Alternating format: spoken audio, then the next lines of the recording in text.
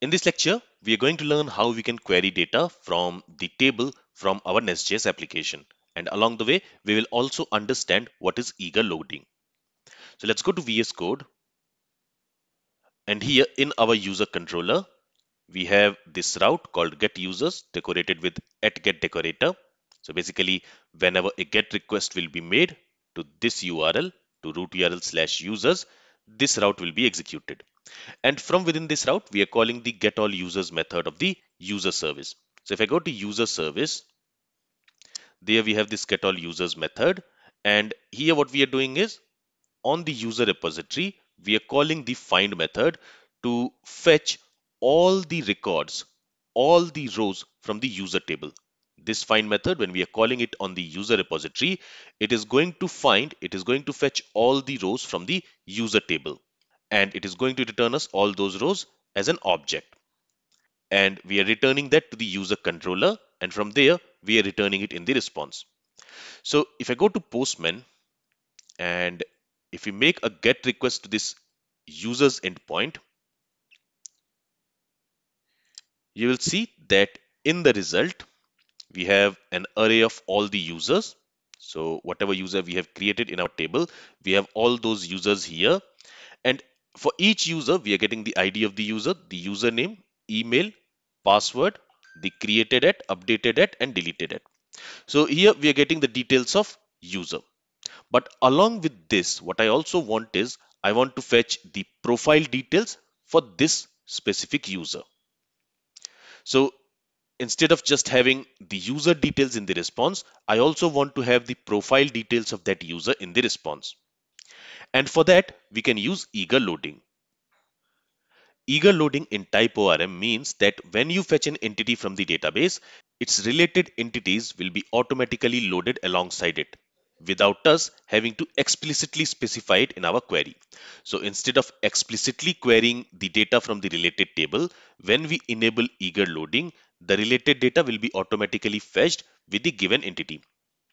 So for example, in our case, when we are querying for user data, user table is related to profile table. Currently, when we are querying the user table, we are only getting the details from the user table. But when we enable eager loading, along with the user details, in the result, we will also get the profile details. So let's see how we can enable eager loading. And there are two ways to enable eager loading. The first way is, if I go to userservice.ts, so here we are using this find method to query the user table. To this find method, we can pass an object. In that object, we can specify this relations property. To this again, we can assign an object, and in there, we can specify the related property name. So for the user entity, the property on which we are creating the relation is profile. So here we need to specify this property inside this object, and we need to set it to true. And that's it. Let's save the changes. Let's go to Postman now. And now if I make the request along with the user, okay, here we have some error. Maybe our server was not restarted properly. So let's try to make the request again. And now you will see that in the response, we have the user details. And along with that, we also have this profile detail. Now for the first two users, the profile is null. So that's why you are seeing null here. But if I scroll down, for the third user, we do have a profile. In that profile, you will see all the properties are null. If I scroll a little bit more, we have another user with the profile. And for that user, we have the profile details also, like first name, last name, and gender.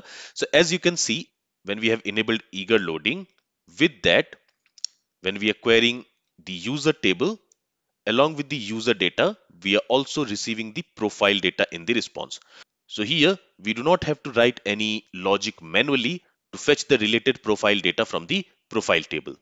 That will be taken care by TypeORM when we have enabled eager loading.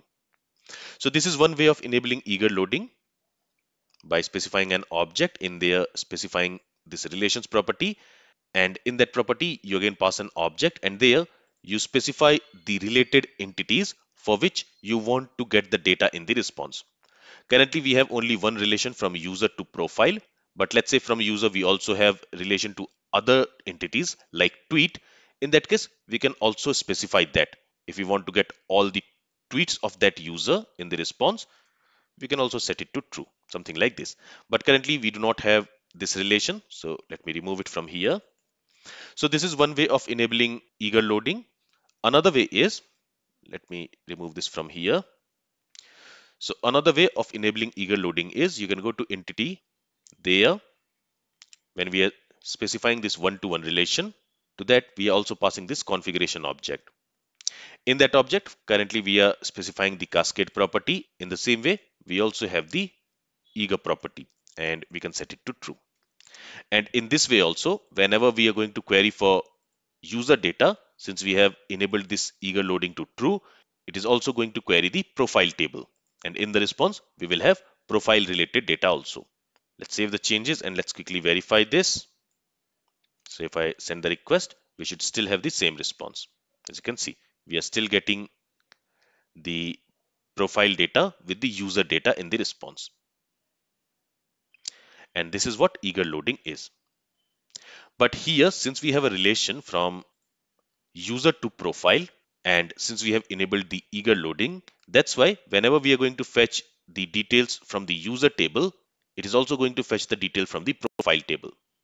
But profile entity does not know about the user entity.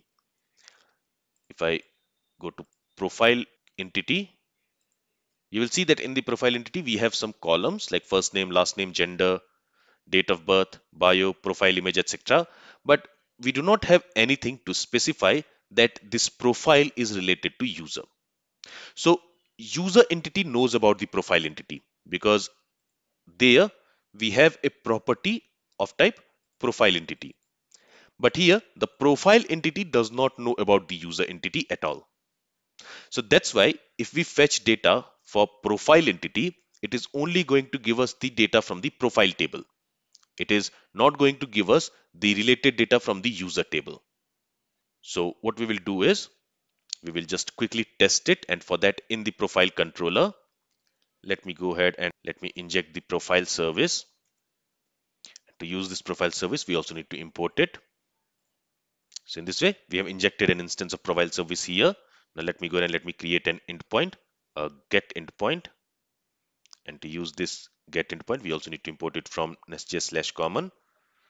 Let's create a method here, a public method, and let's call it get profile or get profiles. We want to get all the profiles.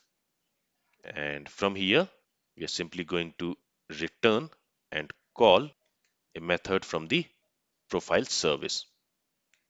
In the profile service, we have not created any method yet, but let's say we are going to call it as get profiles or maybe get all profiles. Let me copy this method from here and let's also save these changes. Let's go to profile service. In there, again, first we are going to create a constructor. Using this constructor, we are going to create and inject an instance of profile repository. So for that, we need to use this repository, and to use it, we need to import it from type ORM. Let's specify the type here.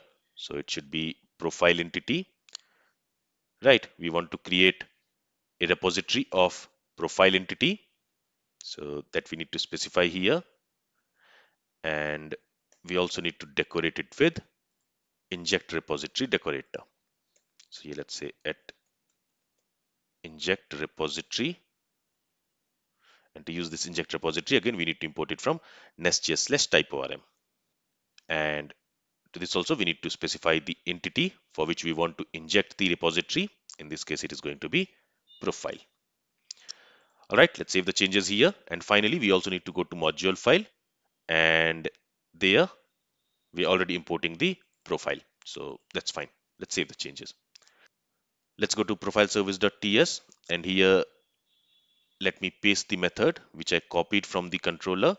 And I'm going to call it as get all profiles, and here instead of profile service we are going to use profile repository, and on that we are going to call find method. Let's save the changes, and if I go to controller, So you will see that in order to make a request to this endpoint, we have to go to root URL/profile, and there we need to make a get request. And when we make a get request, this method will be called. So let's go to Postman again, and let me copy this URL. Let me open a new tab. Let me paste it here. We want to make a get request, but we want to make a get request to profile API, to the profile endpoint. Okay, if I make a request here, in the response, you will see profile related data like first name, last name, gender, date of birth, etc. As you can see here.